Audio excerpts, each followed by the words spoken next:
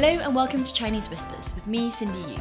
Every episode I'll be talking to journalists, experts and long-time China watchers about the latest in Chinese politics, society and more. There'll be a smattering of history to catch you up on the background knowledge and some context. How do the Chinese see these issues? It's clear now that Vladimir Putin's army is not as competent or as effective as he was hoping for. And while that's celebrated in much of the world, there are those in China, specifically Beijing's military leaders, who are going to be concerned about what they're seeing on the ground.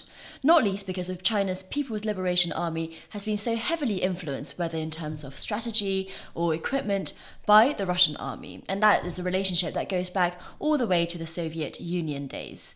So, could the People's Liberation Army, which hasn't been in active combat since 1979 in Vietnam, similarly flounder if a war were to happen? To discuss, I'm joined by Timothy R. Heath, who's a senior researcher at the American think tank, the RAND Corporation, and Professor Li Xiaobing, who's a military historian who used to serve in the People's Liberation Army himself. Now, Tim and Xiaobing, welcome to Chinese Whispers. To start with, I wondered if we can give an overview of the current weaknesses and strengths of the PLA. Tim, can we talk about its size? Because am I right in thinking that it's the world's largest army? What are the implications of that in terms of how effective it is?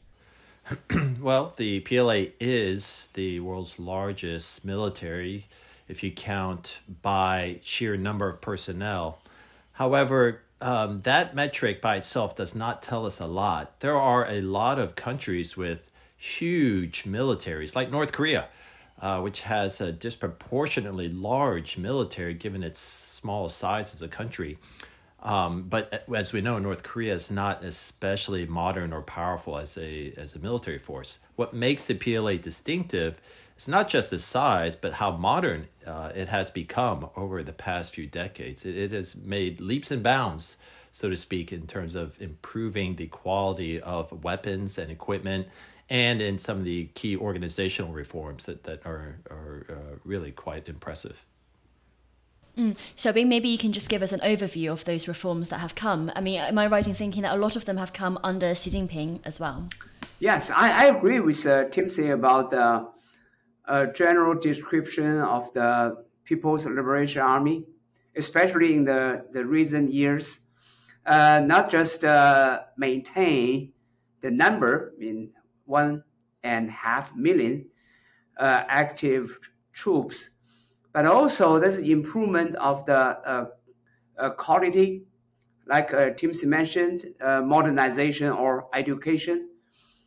Before the reform, most of the new recruits from the rural areas, now it's about 40% of the PLA soldiers from the urban areas with some kind of education, at least with a high school graduates. So for the office corps, now it's about 60% of the PLA officers with a college degree. Much better than, higher than pre-reform period. So you mean reform and opening? Both, yeah, quantity and quality. We face a different army.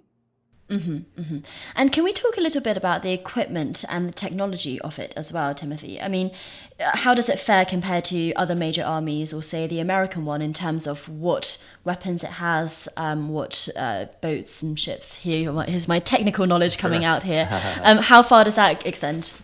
Well, I think the improvements in the hardware are probably one of the strengths of the PLA, and we'll get to the weaknesses. But in terms of missiles in particular, the PLA is actually quite advanced. They have some of the world's most advanced ballistic missiles that are very accurate and can go very long ranges. They pose a real threat to the U.S. Navy, for example, and its desire to operate close to China. China has also improved the quality of its warships. The surface ships, in particular destroyers, have very good surface-to-air missile capabilities and improved sensors and overall reduced signatures, which makes them a little bit harder to detect. The Chinese Air Force has improved a lot of its aircraft. They have fourth generation aircraft. They still have weaknesses in producing quality engines and depend on Russian engines in particular. But overall, the combat capability of the latest Chinese aircraft is comparable, if not quite at the level of the U.S. They are getting closer to the quality of U.S. aircraft. Ground troops have generally lagged in modernization efforts. But compared to a lot of China's neighbors, the PLA ground forces are more than a match. And Xiaobing, what about those weaknesses then? Where do you think they lie? Well, they, as Timothy mentioned here, there's a gap between the technology and operation. Some of the high-tech weapons haven't been tested or used before.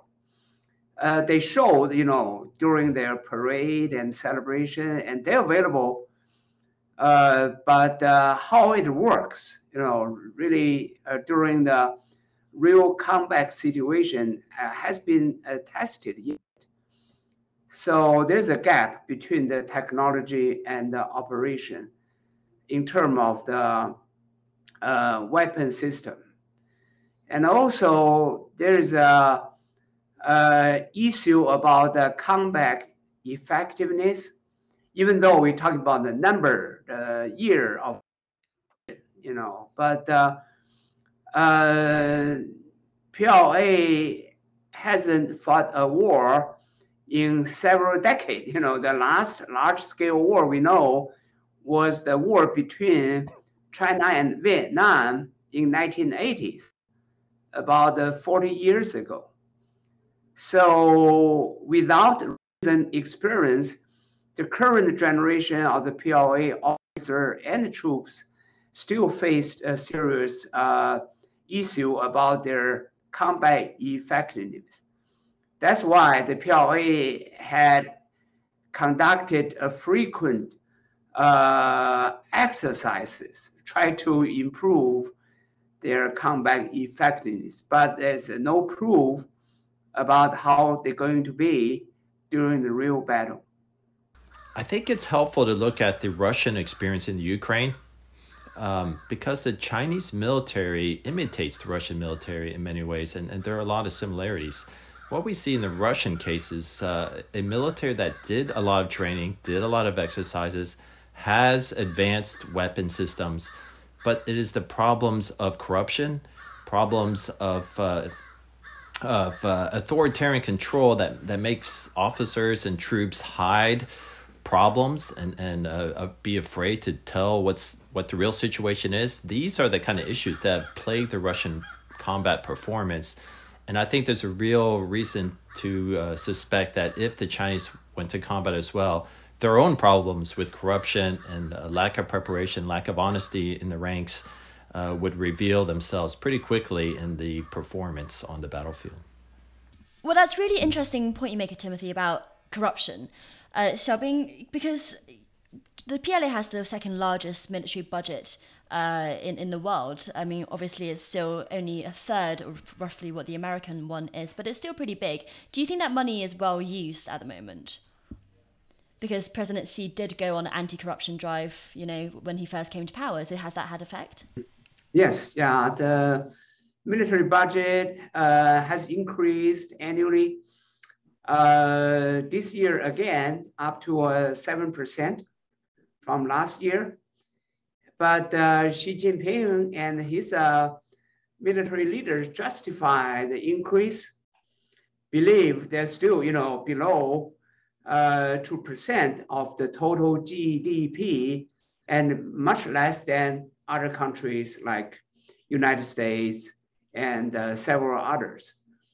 So, but PLA does need a big budget to upgrade their weapon system because their technology depended on foreign purchase and importation. So they need a cash flow to buy the weapons like from Russia, the Su-35 fighters. So China had been the largest buyer of Russian airplanes in the past decade. So there's issues between the military and the administration about the budget. So to ensure the military loyalty and the support, so she continued to increase the budget in the recent years. Let's talk about Russia then, because that's already come up a couple of times so far. Tim, I think it's fair to say that the Russian troops haven't performed as well in Ukraine as many had feared and they had hoped.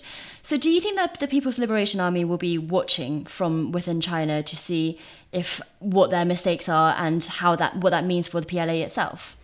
Oh, absolutely. Russia is a close partner of China, and a lot of the PLA's organization, equipment, doctrine, a lot of that is inspired by the Russian military and the Russian experience. And even today, a lot of the practices of the PLA are similar to how the Russian military practice or operates. For example, there's a reliance in Russia and China on conscription for a sizable portion of the enlisted force. And the Chinese military has pervasive problems of corruption, especially in its logistics systems, just like the Russian military does. There is also a strong political flavor to the PLA, obviously as a political army, but the Russian military similarly is a very politicized military with a strong emphasis on obedience to President Putin. So a lot of the issues that we're seeing in the Russian military are going to be of high concern to the PLA because there's a very good chance the Chinese military could have some of the similar issues. When you say corruption, is that still an issue now? Just going back to, this thought that President Xi did have an anti-corruption drive, did that not affect the army? Well, it definitely affected the army, and it took out a lot of officers, but the corruption is certainly a pervasive issue.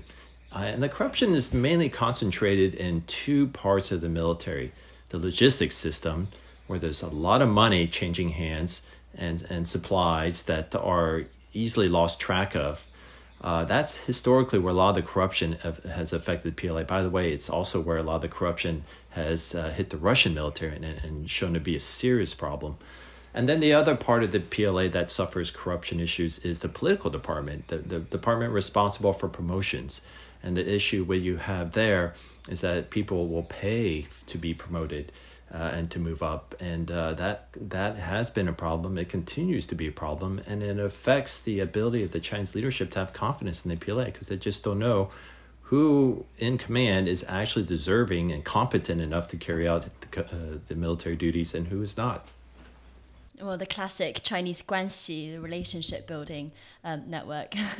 Yes. And Xiaobing, some people have said, and I mean, I can see the merit in this argument, which is that watching how the Russian army has fared in Ukraine makes China think twice about any military action against Taiwan. Do you think that's similar? That's a fair argument from a military standpoint? Could the Chinese army similarly flounder because of its influence by the Russian side in a military engagement? At the strategic level, no. But at the operational level, yes. At a strategic level, China considers Taiwan as different from the Ukraine. And China would play the different war game if invasion took place. But as Timothy mentioned here, Chinese military has been watching the war closely. So sure, they learning from Russians' lessons, and they would make changes, adjustment in their operation to deal with the battleground situation, like supply line, like people's support. Make sure they are good with people's war. They not engage in a hostile territory. They need friendly support from local level. So they're learning and they learn from the Russian army. And Tim, you mentioned just now that the People's Liberation Army is a political army. Let's talk about that, because it's not your usual army. It's not a national institution, because it's one that technically answers to the Chinese Communist Party. Can you talk about that structure a little? Certainly. So the PLA is technically a party army. That is, it is the armed wing of the Chinese Communist Party. And therefore, it is not answerable to the nation of China. It's answerable to the Communist Party. And its ultimate goal is to protect the Communist Party.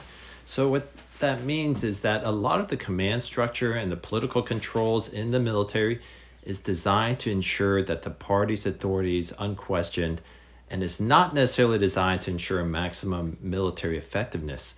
There are party committees, for example, that oversee decision-making at almost all levels of the military, and they supervise the commander. There are political commissars whose job is partly to keep an eye on the leadership and check their political reliability. And there's an extensive emphasis on political indoctrination and political training in the PLA that you don't find in non-party militaries. And a lot of these political controls erode or start to cause friction in the PLA's efforts to become a highly efficient, lethal combat machine, because they have to spend a lot of resources and energy ensuring compliance with all these political directives, political controls, and political oversight. And am I right in thinking that because of this, it's also subject to political turmoil? For example, during the Cultural Revolution, it also was subject to purges. Well, historically, that has been a huge issue with party armies, is they can be prone to factional infighting. The latest example we saw in China was Bo Xilai. There were reports that parts of the PLA had been approached by Bo Xilai and his cronies, and there were efforts to solicit support for military aid if Bo Xilai decided to take really risky actions towards the central leadership. It never came to that, but the Chinese, after Bo Xilai's downfall, the Chinese authorities reportedly did carry out some investigations to figure out which parts of the PLA may have been tempted to support this factional leader. Yeah, and that's not the first time that the PLA has been used for political purposes. During the Cultural Revolution, though it had its fair share of purges and fractures, it was also what Mao relied on to regain control of the Red Guards. So, can you tell us about what the Cultural Revolution did for the PLA's power? So during the Cultural Revolution, PLA moved into the political center, and in return, as Tim mentioned here, actually party dependent army, or in other words, the PLA saved the Chinese Communist Party during the Cultural Revolution.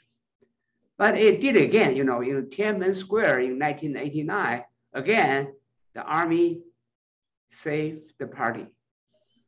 So during the political crisis, party always turned to the military and depended on the military. So they want to make sure this army is serve party's interest. But you've also written about how the PLA, or some people in it, refused to carry out the orders, for example, during the Tiananmen protest. Is that right? Yes. Since many of the recruitment took place in the same area, so many of the soldiers knew each other before they joined the army. So they try to be a good soldier, try to join the party during their service, and get a promotion, prepare for their future. But of course, they just, their hope and their wish. But when that reality took place, Tiananmen Square, when they have to open the fire to the students and the citizens, many soldiers changed their mind. So according to official statistics, there were about 1,400 soldiers dropped the weapon and left the site or run away. About 211 officers refused. This at operational level, commanders on the front. 211 officers refused to carry the order. There's many more, at the higher level, but at operational level, those foot soldier and the field officers changed their mind during the Tiananmen Square event. That's amazing, because I think we've seen a low level, to be sure, a low level of similar phenomenon happening in the Russian army over the last couple of months. Tim, do you think something similar might happen with PLA soldiers if China conducted, and I'm sorry to draw equivalence here again, or draw a comparison here to Taiwan or just anywhere else, because I am aware that it's a bit of a overdone comparison. But do you think that soldiers might say, we don't want to fight people that look like us, speak like us, in terms of the PLA? Yes, yeah, that happened during the Korean War and during China's war with Vietnam. 20,000 Chinese soldiers were captured during the Korean War. After the war, 70% of the Chinese POWs didn't want to go back to China, and they went to Taiwan.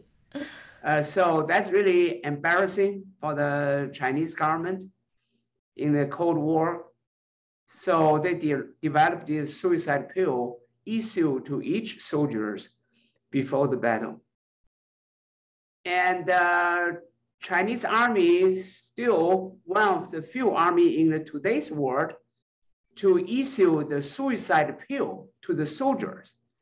That's never heard in American military, not even in the Russian troops.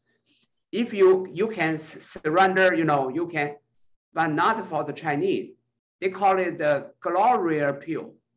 Okay, give you something like a Tylenol, small pill. Each soldier received one.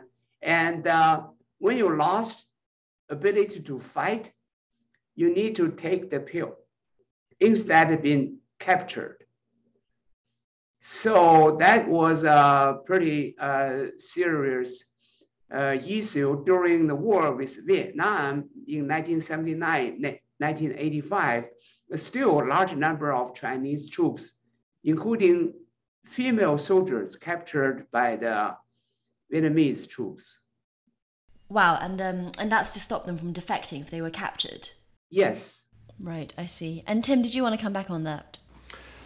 Yeah, I thought I'd offer a few points about the PLA's role in suppressing domestic opposition to the party, and then any thoughts and some thoughts about the Russia experience in the Ukraine and what it might mean for Taiwan.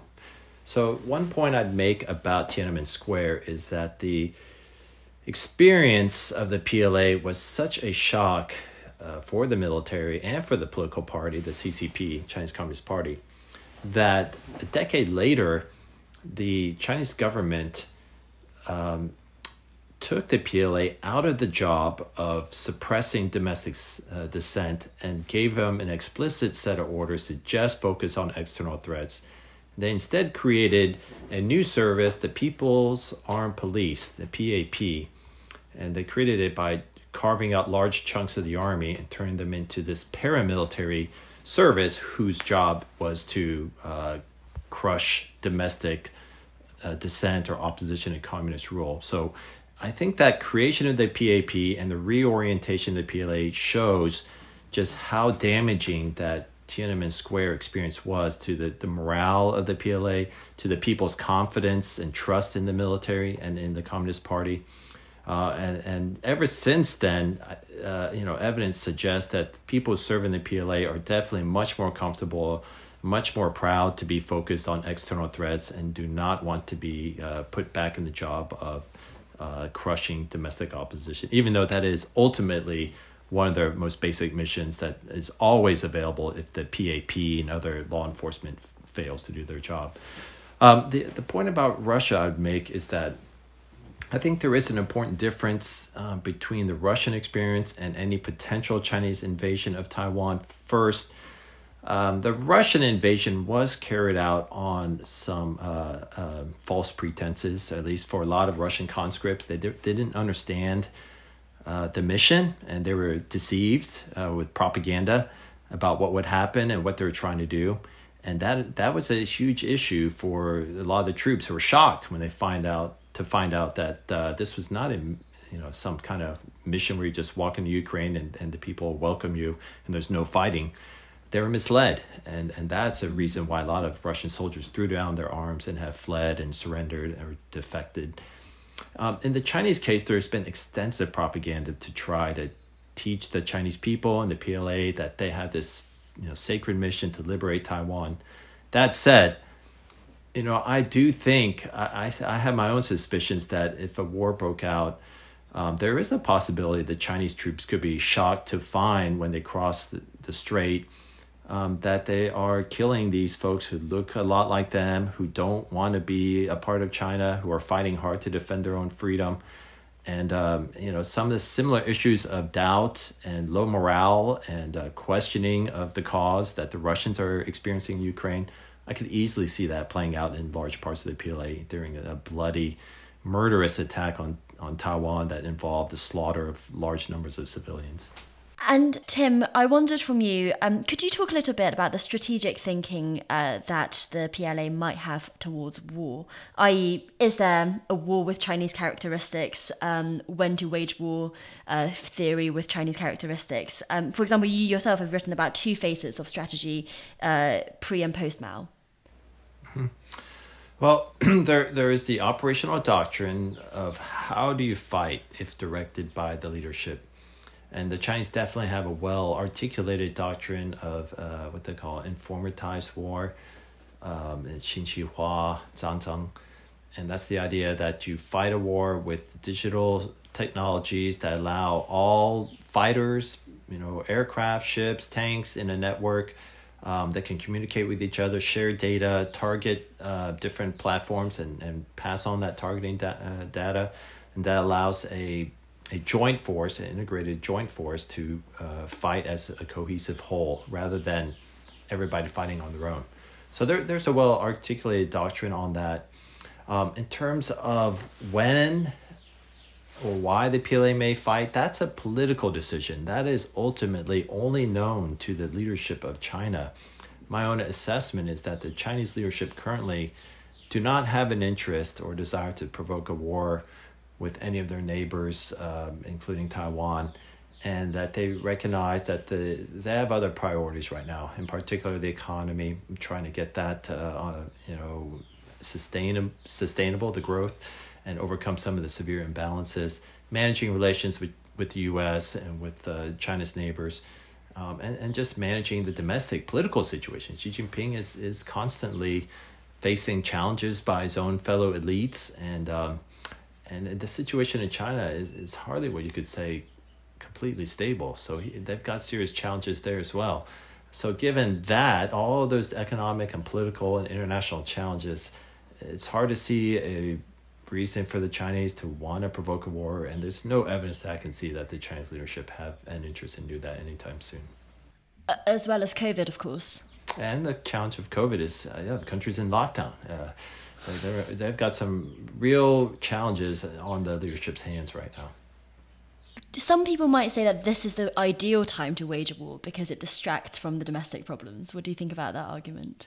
I don't buy that argument at all. I don't see how war improves the situation at all. It makes it, frankly, all worse. The biggest problem with starting war is that you like all wars, you can't, and the Russians are experiencing this, you can't end the war when you want to because the other side gets a vote.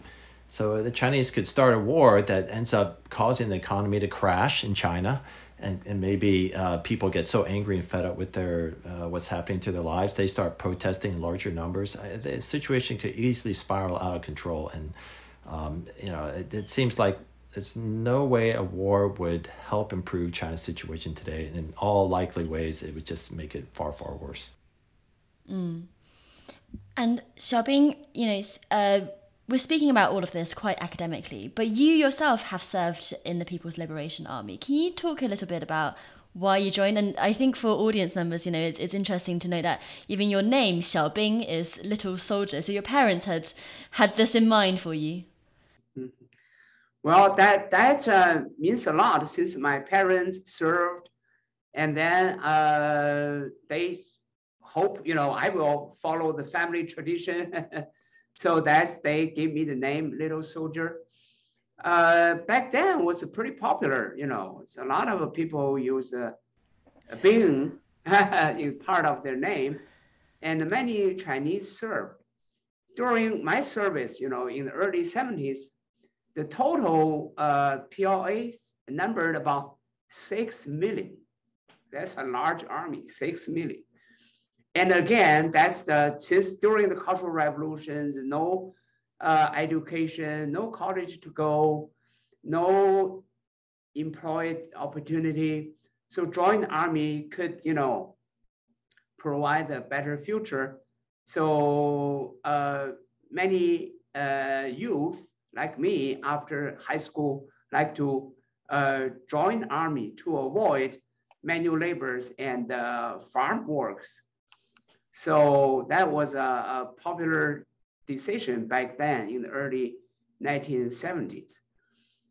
And during the service, easy for the soldiers to join the CCP, Chinese Communist Party. After you became a party member, that's your job security.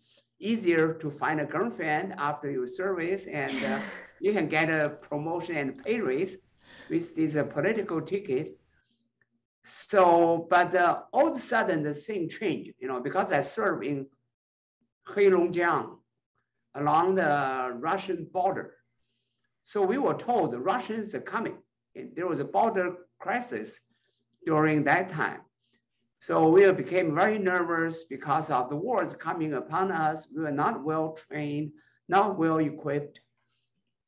So we belong to the district military command, not belong to the field army command, considered as the second class, like National Guard, the local defense force, not well equipped. But we are lucky, the war didn't broke out. And after second year, I left military and get a better job. I joined the army before. I was a farmer, and then after service, I became an oil field worker in Daqing petroleum oil field. So that's my brief service during the early 70s. And as you say, the PLA has changed quite a lot over the decades, because now it's having close links to cutting-edge scientists within China and universities, and it's even had a role in the vaccine development with CanSino and Chen Wei, this epidemiologist who's at the Academy of Medical Military Sciences, who is also reportedly a PLA Major General. So could you talk a little bit about that push to have, I guess, more brains in the operation? Is that a strategic move to have more highly educated people involved? Yeah, that's also happened, believe it or not, during the Cultural Revolution, when Mao Zedong shut down all the schools and research institute, when all the intellectuals educated became the target of the revolution, somehow the military stepped in, including Nie Rongzhen, Ye Jianying, and they created military research institute to attract or recruit those professors, researchers, and scientists to serve in the military. So from then on, after 70s and 80s, PLA developed intellectual power. They built their own research lab in their military institutes and academics, and began to design and manufacture their own warship, submarine, and airplanes. So thereafter, in the 80s and 90s, during the reforming movement, some of their second turning point, military research tried to leave the PLA. Do you know why? Because they don't pay that much. Other people in the society get better income. So Deng tried to save the army. Like you said, corruption, actually he started, allowed the military to run business, commercialization of the PLA, to keep the intellectuals in the military by compensate them with their own benefits. Second jobs. Right. So even Jiang Zemin terminated the commercialization, and but somehow he trade off with the military. I give you a pay raise. I increase your budget, so you don't have to get under the table through the illegal channel. So here's what you want. So with Jiang Zemin's payback, what the military believe Deng owned the military. Now Jiang say, I pay you back, and then so military keep the intellectuals. So until today, they had pretty strong program in terms of aerospace technology and other research area, including the nuclear research and development. So they may have the best people and resources in the military. It's not in the private sector like here in the Great Britain and America, but the PLA maintain their leading role in the national research.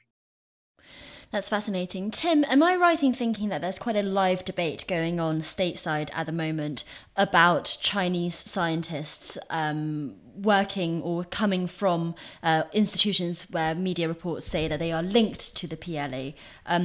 I'm not sure what those links necessarily are in these reports, but in America it does seem like there is quite a suspicion at the moment about cutting-edge scientists possibly actually just working for the People's Liberation Army. How legitimate do you think those concerns are? Well, I do think it is accurate to say that the Chinese military and the Chinese government are interested and actively seeking to acquire technology from Western countries.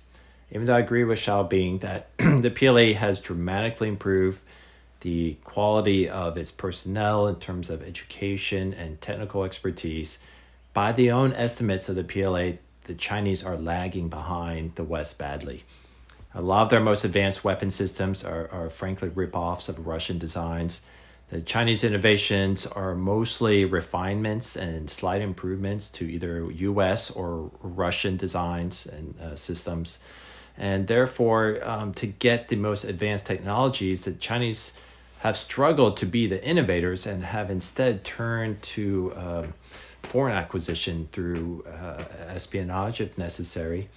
Now, that said, although I think that there's plenty of evidence that the Chinese government and the Chinese military are actively seeking through espionage to acquire Western technology, it is a fair debate in Western democratic societies about how much you want to characterize the work of ethnic Chinese citizens as acts of espionage. There's a whole debate on that is kind of a sideshow to what we're talking about here. And there are legitimate questions of certain cases in which perhaps the Western governments went too far.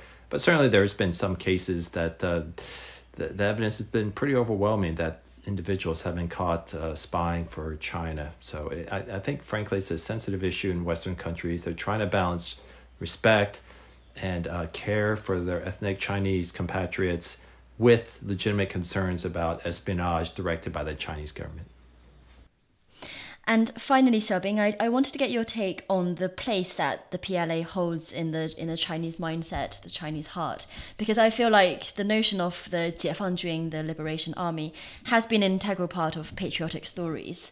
This idea that they are for the people, that they have noble self-sacrifice. Stories like Lei Feng, this 22-year-old PLA soldier who was this modern-day communist saint for being so self-sacrificial, taught throughout schools in China. Do you think that people buy that narrative and do see the army of a party, of the ruling party, not of the country, as we've already talked about? Do they see that army with that kind of endearment that those in Beijing would like them to?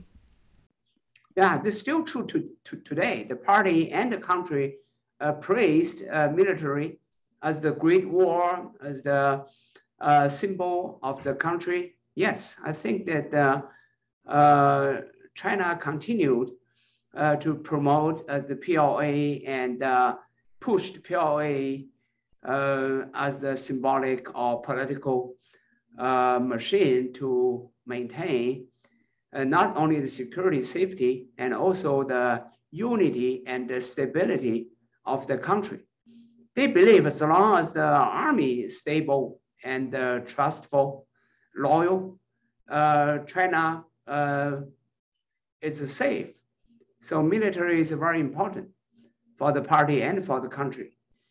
So during the crisis like the pandemic, earthquake, or any other disasters, people and party always turn to the military for the help. So, but that could be another way, when there's a international crisis or US-China relations turn bad, party may use a military as a tool to put the pressure on the US. Doesn't have to be an attack on Taiwan. It could be a little conflict over somewhere in South China Sea. So put a little bit more pressure on the US to improve the relations in terms of trade, technology, and other matters. So military always used by the party, different way, so it could be used by the party again as an instrument to improve the relations between China and the US. By starting something somewhere else? Or a crisis. I think Xiaobing is talking about a small crisis. I don't think the Chinese want noises or problem, not real military conflict, but had attention. So US have to talk to me now, if not, going to be something bad happen. So that's military could be used in that way. I see, yeah. And in China today, do today's young people, I don't know if you would know this, still want to join the People's Liberation Army? Yeah, so there's some evidence, reporting provided by the Chinese media that suggests for rural people, joining the PLA is still very attractive. Unfortunately for those young people, that is not the demographic that the PLA is trying to attract. They're trying to attract educated college people, and those young people are not as interested in serving in the PLA. And in fact, there have been reports where the Chinese government has had to punish young people who refused to serve and disobeyed when they were conscripted. And the Chinese military has lowered standards for college-educated people to get in. So they're relaxing rules and trying all kinds of ways to incentivize college-educated urban people to join the PLA, but they still are not getting the numbers they need. And that continues to be an issue for the PLA. Yeah, there were changes, after the Cultural Revolution, during the 80s and the 2000s. For example, there's a one-child policy. After 79, so most of the Chinese family had only one child. Of course, parents did not want his only son to serve in the military. So that time, the military had the problem with their recruitment. And then during the 2000s, because of the commercialization, globalization, and any job as the job market became open. So military wasn't the best way to get where you want to go. So military lost their leverage, but they start a new program like I don't know what they call it in the Great Britain, but in America they call ROTC, the Student Cadet Program. So the university like Beijing University, Tsinghua University began to recruit student/officer to the university. After their graduation, they agreed to serve in the military for certain years.